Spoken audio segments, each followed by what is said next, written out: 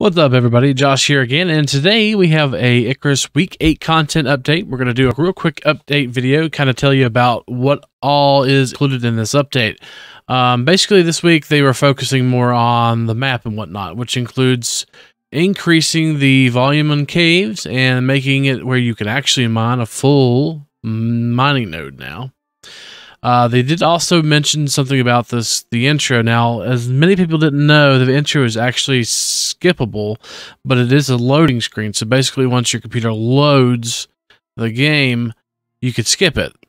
They did actually add a notification right here.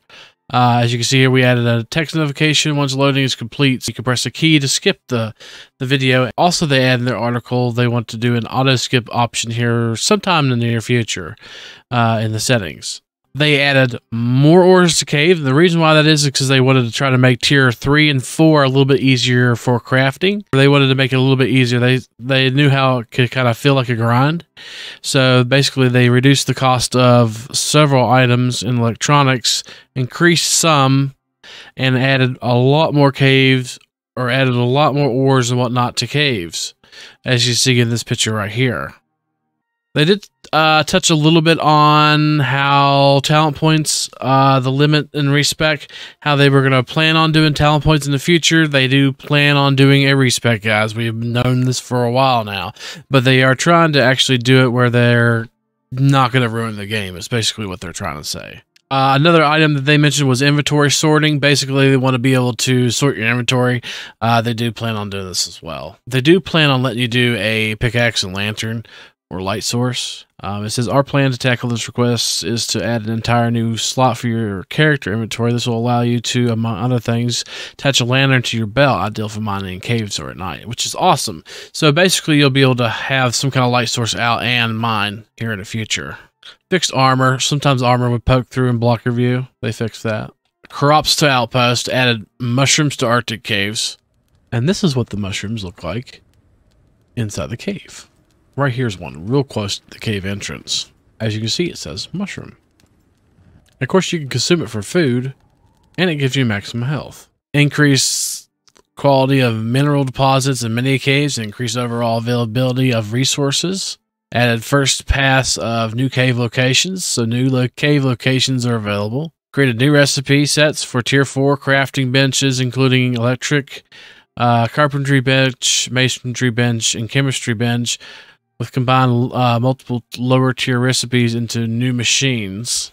Fixed crafting bench recipes not appropriately accounting for stats, which reduce resource costs. Added several recipes to the carpentry bench that will fit theme home construction from the crafting table and player crafting. So basically, you can use gold or platinum for composite paste. And as you can see, the decrease in electronics as well, as we mentioned before. Reduced player crafting speed.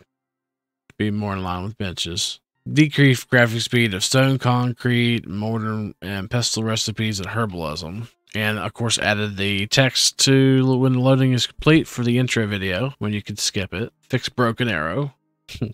Fixed several gaps in the terrain, which there were several around. Wild squash now actually are in the desert biome.